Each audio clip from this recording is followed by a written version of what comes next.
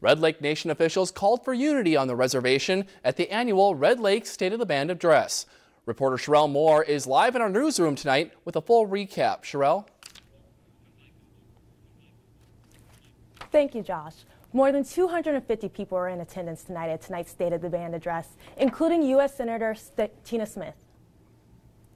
Let's be kind on one another, love one another, because it's not the way of life as Anishinaabe people. From infrastructure projects to potential policy changes, there are many topics addressed at today's Red Lake State of the Band address. We talked about legalizing marijuana. We talked about environmental justice issues such as the Line 3 replacement project that's going to impact us, and having our people provide input to make sure that our decisions are really in line with what the people want.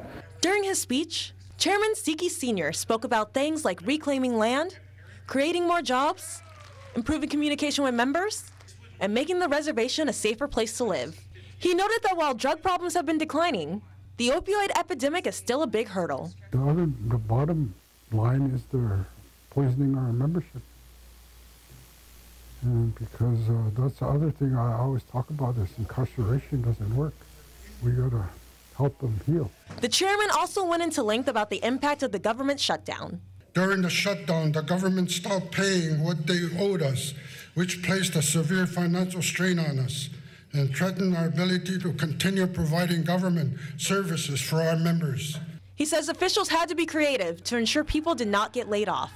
This was something Minnesota State Senator Tina Smith says really resonated with her. I was really glad to hear Chair Siki speak out about that, and I am co-sponsor of legislation that would make sure that tribal nations have advanced funding for their most important projects so that they don't have to deal with what the Red Lake Band needed to deal with this year, which is to not have the money to carry on really essential functions. Moving forward, Red Lake Nation says they are putting the people first.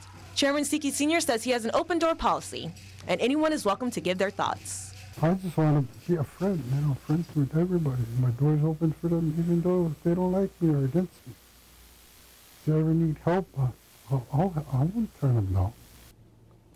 And some of the new infrastructure projects that are in the works include new senior housing and a new halfway house. Josh, back to you. All right, thank you very much, Sherelle, for that live report from our Lakeland newsroom. Senator Smith also made stops at the Buganagashig School on the Leech Lake Reservation and at Bemidji State University.